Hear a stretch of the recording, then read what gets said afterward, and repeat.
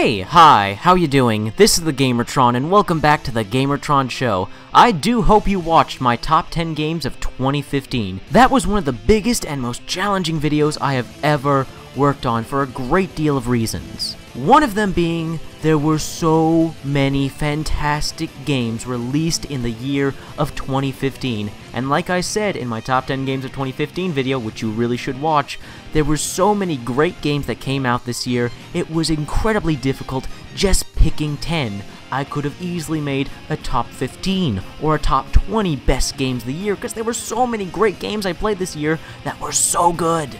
But in the end, I could only pick 10, and there were some games that had to unfortunately be left out.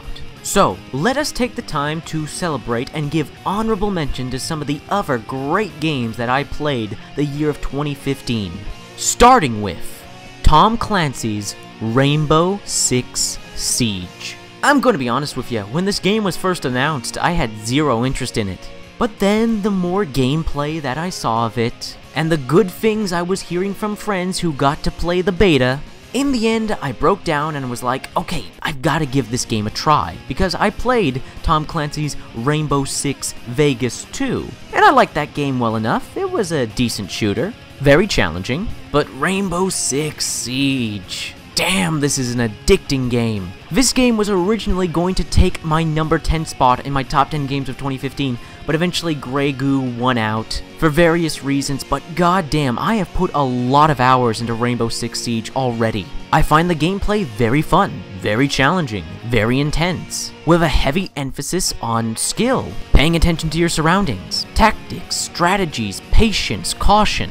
It's a very, very, very different first-person shooter than what I'm used to. And that's what I liked about Rainbow Six Siege so much, is that it's such a different first-person shooter than what I'm used to. And although I mostly play this game solo, whether it be through the situations or playing Terrorist Hunt on Lone Wolf mode, I do actually enjoy the multiplayer. Rainbow Six Siege has an actually surprisingly very mature and very cooperative community. I've met some decent people and players playing Rainbow Six Siege multiplayer. Another big surprise for me in the year of 2015. Had no idea I would like this game as much as I do, but yeah, I really like Rainbow Six Siege, and I wanted so bad to put it on my top 10 games of 2015, just didn't make it. Another video game that almost made my top 10 games of 2015, and I really wanted to put it on there, but a few little issues that were bugging me about the game kept it from making onto my top 10, and that would be Just Cause Free. I really enjoyed Just Cause 2. It's a fun, open-world, action-adventure game where you just get to have a blast blowing shit up and killing tons of bad guys and doing crazy stuff with grappling hooks and parachutes. Just Cause Free is more of that, but offers a more smoother experience with, I think, better controls compared to Just Cause 2. With beautiful visuals, a lush, open world, an extremely fun movement system combining the grappling hook, your parachute, and your new wingsuit together. Traveling and exploring this open world has never been more fun. And this being Just Cause, the explosions are awesome and plentiful. If you're someone who loves action movies, who loves explosions, gunfire, just friggin' action, you will love the Just Cause games, including Just Cause 2 and Just Cause Free. And while I think Just Cause Free makes many improvements to Just Cause 2, like I said, there were a few nagging issues that kept it from my top 10 games of 2015. Like, one, there's only one save file. Now, to make up for that, the devs have made it so that you can have areas of the game become reconquered by enemies and you have to take them over again. And while that's nice, if you want to see cutscenes or replay story missions, gotta start the game all the way from the beginning. I mean, how do you go from 10 separate save files in Just Cause 2 to just one in Just Cause Free? Also, some of the optimization issues do bug me, like the times where I get stuttering and lag. Granted, after some patches, the game does run much better, but I still can't deny that some of the performance issues of the game do leave something to be desired. But hell, despite those little nitpicky negatives, Just Cause Free is still a blast, a simple blast to play. If you like action games, if you like open world games, if you love explosions in general, screwing around with wacky physics in video games, and just having a good, bombastic, not-so-serious good time, I couldn't help but enjoy Just Cause Free, despite those little nagging issues. Another great game I played in the year of 2015 that, again, came out of nowhere and was a complete surprise to me. A lot of games like that happened in 2015. Was Transformers Devastation. You guys know I love the Transformers. Love the Transformers. However, I have always felt that the Generation 1 version of Transformers has never gotten proper representation in terms of video games. Sure, we had War 4 and Fall of Cybertron, but they were more of their own thing than a true re-representation of Generation 1 and the original Transformers cartoon that started it all. Transformers Devastation is a love letter to the original 1980s cartoon. From the voice acting to the cutscenes to the graphical style of the game, the look and sound of the game is just a massive homage to the original Transformers cartoon. But on top of all that, the game has a really solid combat system, which can actually be pretty challenging and require quite a bit of skill, chaining together different melee attacks, different melee weapons, transforming into vehicles and using these special vehicle attacks, as well as ranged weapons and super moves, a variety of combos and counters. Like, it's a dynamic, well-made combat system that's very fun and addicting. And it looks epic to boot. Seeing your favorite G1 Transformers come to life and beat the snot out of each other with damn cool looking moves and special effects is just, pure eye candy. However, two things that actually really bugged me about the game. One being its length. I find there were some missed opportunities for extra combat scenarios in the single player campaign. And also, why can we not play as the Decepticons? Every other Transformers video game to this point, until Transformers Devastation, has let you play as the Autobots and the Decepticons. I'm not gonna lie, I am more of a Decepticon guy than an Autobot guy, so I was somewhat peeved that there is zero way, zero option to play as Megatron, Starscream, or Soundwave. It's just like, missed opportunity!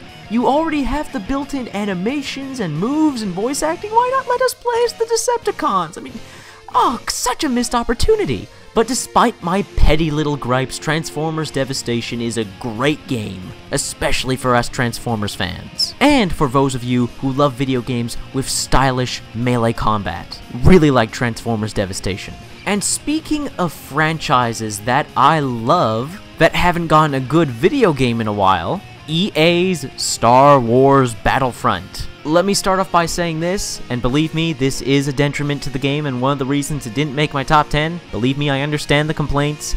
Star Wars Battlefront is overpriced. It is overpriced as hell. And EA is solely overpricing this game because it's Star Wars, and Star Wars fans, like myself, are gonna buy it because we haven't gotten a new Star Wars game of any sufficient caliber in a long time, and a new Star Wars movie just came out. So yeah, game is horribly overpriced, but this is why you wait for sales and look for cheap deals online, because I still think Star Wars Battlefront is worth playing. If you watch my Star Wars Battlefront review, well, that will go into more detail why I enjoyed it. It is a loving recreation of many of the elements we love from the original Star Wars trilogy.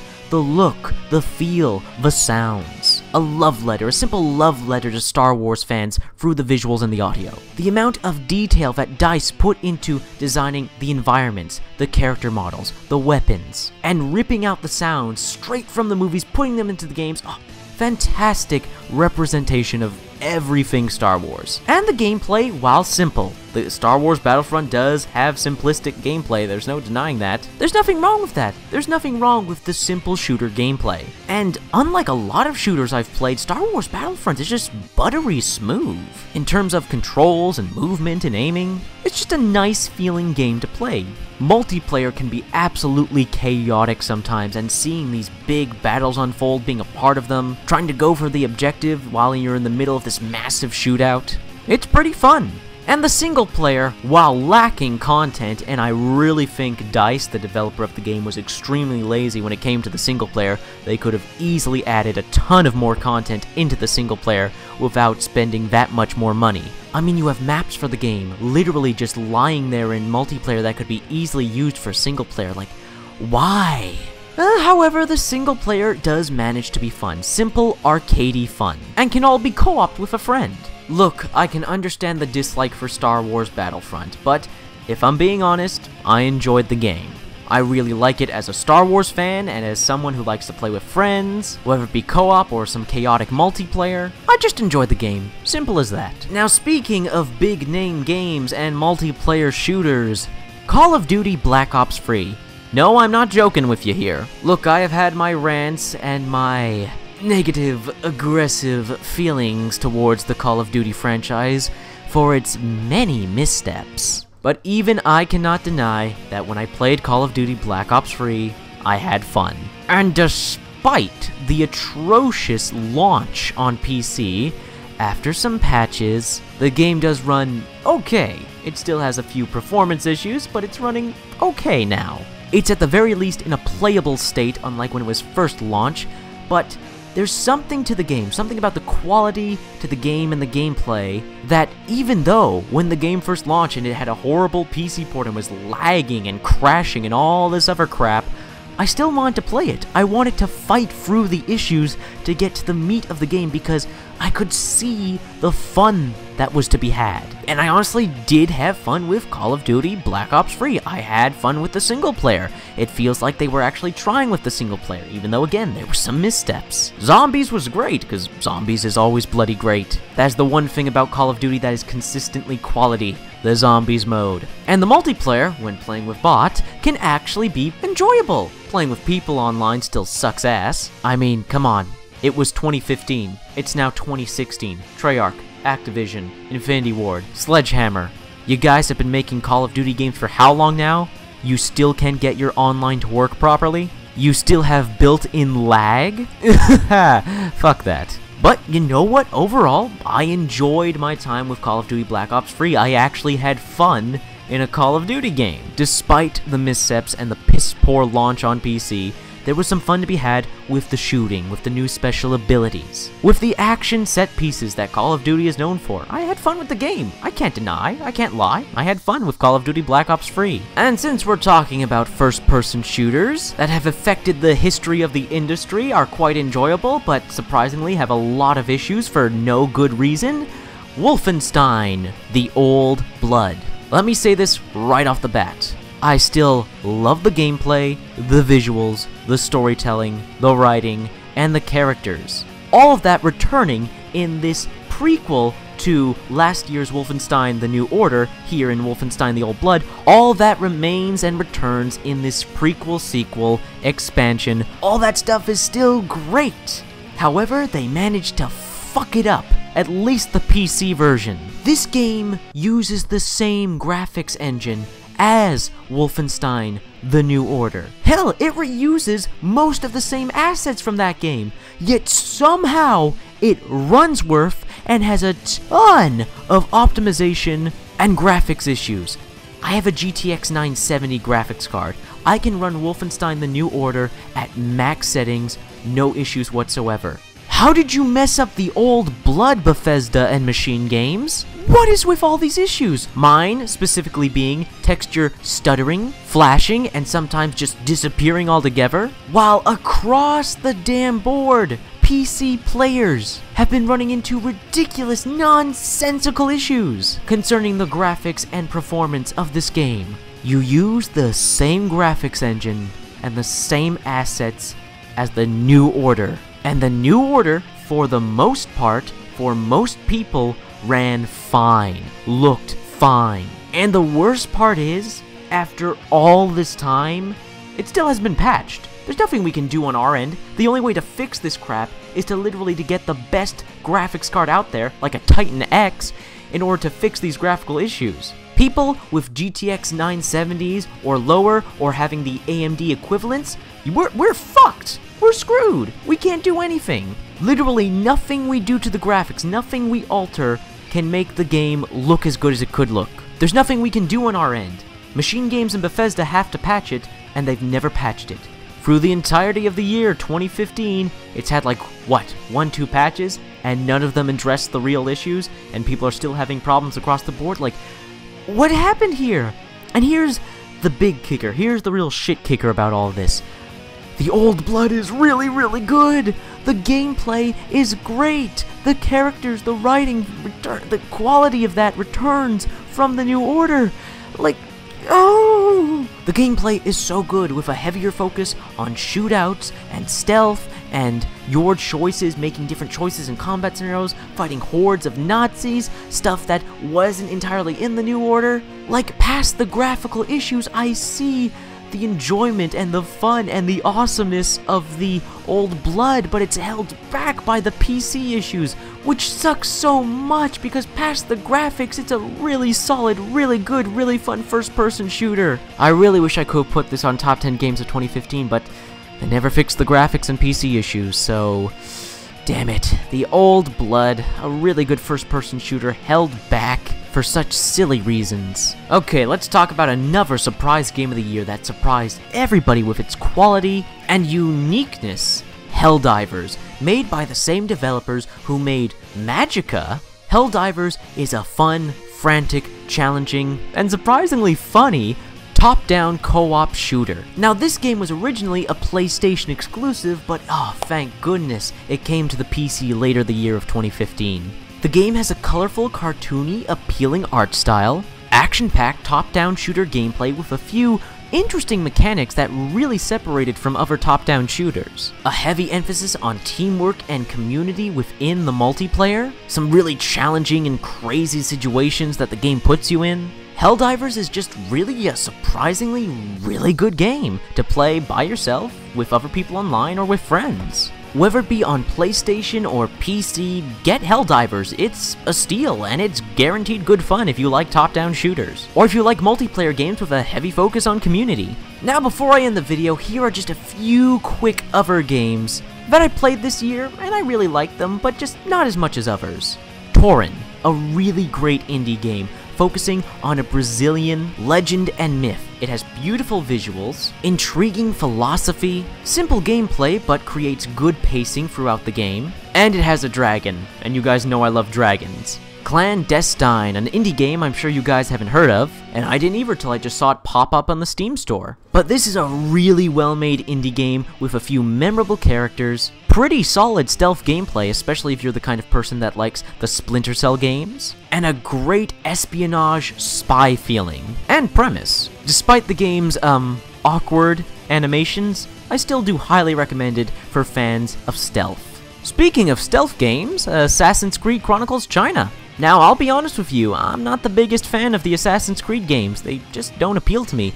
But Assassin's Creed Chronicles China, I actually really enjoyed. It's a 2D, side-scrolling stealth and action game with beautiful visuals, a cliched but classic plot, some challenging gameplay that leads to some interesting, improvised, and intense moments of stealth, and really great usage of the 2.5D world. Yeah, I usually don't like or play Assassin's Creed games, but I really liked Assassin's Creed Chronicles China.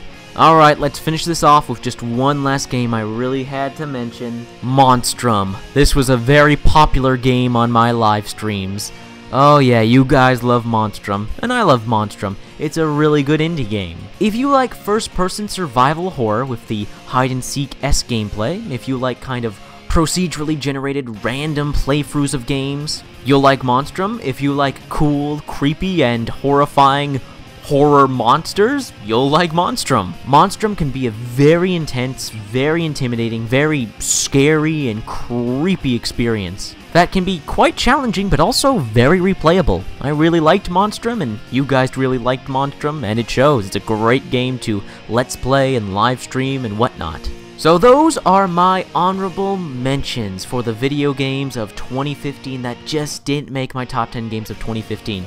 I still really enjoyed all these games mentioned. There were just so many fantastic, amazing, and just fun video games that I played this year. So many games that I love, had so much fun with, and just, they deserve recognition, they deserve to be played, and they deserve to be talked about. And although they didn't make my top 10, I am more than happy to put them in my honorable mentions. And I hope you guys will give all these games, whether it be from my top 10 or this honorable mentions video, at least somewhat of your attention. I really liked all these games. I had so much fun with them all. 2015 was, I know I'm repeating myself, but just such a great year for video games. Well, that's been a video. Please, if you liked the video in any way, shape, or form, please hit the like button. Hitting the like button helps you, helps me, helps everybody involved with the video. If you hit the like button, please leave a comment. What are your thoughts, feelings, and opinions on these games presented and the video itself? And if you like what you've seen here and you want to see more, consider supporting me and my channel by subscribing to me. Anyways, that's been a video, and I will see you guys later.